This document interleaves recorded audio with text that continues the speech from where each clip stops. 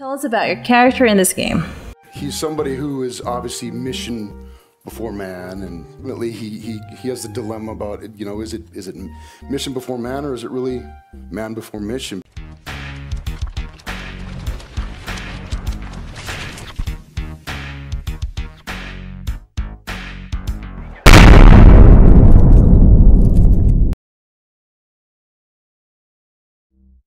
Hey guys, thanks for watching this episode of GBB Gaming. It will be an entertaining and interesting episode as we will find out which Call of Duty game is the best in the series. But first, let me introduce our special guest today.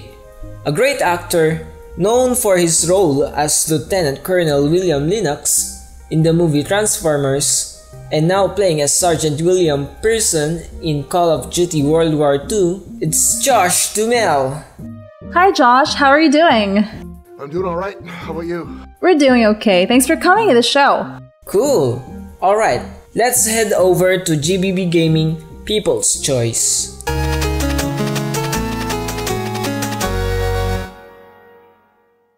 The good Call of Duty game in your opinion is Call of Duty 2. Far away, Greta. Random Gonzo commented Call of Duty 2. The rest are just like FIFA. And the bad joke listed good COD 2, better COD MW1, and best COD MW2. Call of Duty 2 is a sequel to Call of Duty released in 2005. The graphics of this game are quite astounding, even in today's standard. Whether shooting your way through a blistering snow or fighting your way through a war-torn city utilizing whatever tactics to survive. The campaign mode of this game lets you play through one of the three stories, either the British, Soviet, or the American campaign, opening up the idea of showing more than one side of the story to World War II. The American campaign starts off during D-Day, recreating that fateful battle and visceral leading players to the assault of Point du Hoc. This spectacular event was also modernized in the opening scene of Call of Duty World War II. This game basically recreated the most memorable settings and historical battles for us to experience, one of the best World War II FPS created. Excellent! Since we got Josh here, let's talk about the newest Call of Duty game in the series, Call of Duty World War II.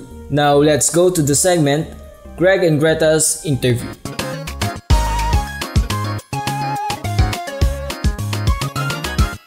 Before we start, let's watch this short trailer. In the machine, Joseph. We start going our own way, the whole thing breaks down. When did you forget that? These are men! Our men! When did you forget? Let's take that bridge and find our boy. Gear up! Let's move! You think you got... This game looks amazing! Definitely a must-have game for everyone who loves to play first-person shooting games. Yeah. Okay, so we've seen the game trailer. Tell us about your character in this game. He's somebody who is obviously mission before man, and ultimately he has the dilemma about it, is it mission before man, or is it really man before mission? Because he connects to these guys by the end of this story, and that's really what drew me to it. I see. So, is it more difficult to act in video games as opposed to acting in movies? It feels like you're doing theater, I swear. But once you start to see what you're actually going to look like, it frees you up to really go for it, because you're not just in some silly suit. This is World War II, and this is some serious stuff. This is definitely a kick-ass game to play, and the graphics looks great. Yeah, and one thing that I think is also really cool about this is that not only is it a kick-ass game, but because they spent so much time making this historically accurate, it's going to expose the whole World War II story to a whole new generation. Really honored to be a part of this game for that reason. Thanks so much for the interview, and we really appreciate your appearance in this episode. All right, take care. Okay, let's go back to the better Call of Duty game. And that game is Call of Duty Black Ops 2. Your turn, Greta.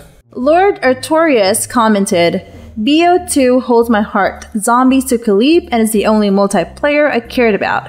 And that Jana Main said in her list is MW3, BO2, and BO1. Call of Duty Black Ops 2 was created in 2012. The single-player campaign followed a father and son storyline across two hugely different time periods. Alex Mason returned from the first Black Ops to fight in the Cold War in the 1980s, while his son David Mason fought a futuristic Cold War in 2025. Enemy forces are attacking San Antonio. There are many variations of endings in this game, and the ending depends on the choices you made throughout your playthrough. It means that the replay value of this game is fantastic. It makes the single-player campaign longer than usual. Multiplayer obviously what most people want to play in Call of Duty, and the multiplayer aspect of this game is superb, with the capability to customize weapon loadouts and ditching kill streaks in favor of score streaks, giving players much more incentive to actually play the objective rather than trying to rack up kills. And lastly, don't forget the Zombies mode, where you can play with or against your friends trying to survive the undead hordes. All in all, this game is entertaining, that's why it's a better Call of Duty game. Okay, I think it's time to reveal the best game in the series.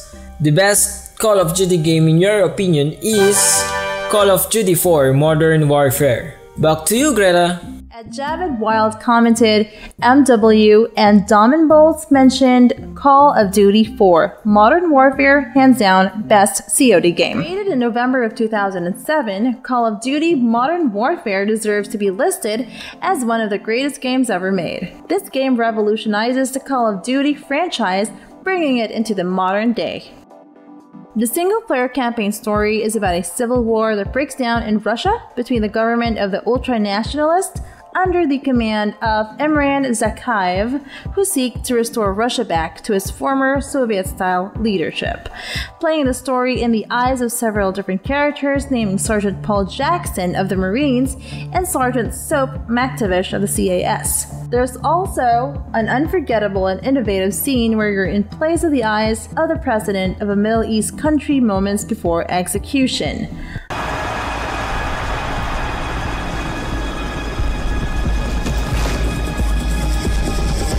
The multiplayer mode of this game is well balanced. You have 3 kill streaks. In 3 kills, you get a UAV, on 5, an airstrike, and at 7, you got a helicopter. This game was blowing us away with cinematic, interactive gameplay, highly polished mechanics, and some of the best competitive multiplayer available on consoles. Even though Call of Duty reputation has been tarnished for making games every single year, it has its ups and downs, and certainly one of the best first-person shooting game series. Perfect! And that's it for this episode of GBB Gaming. If you have any objections and opinions in the games we mentioned, make sure to include that in the comments section. Don't forget to hit the subscribe button as well. I'm Greg. And I'm Greta. This is Good Better Best Gaming.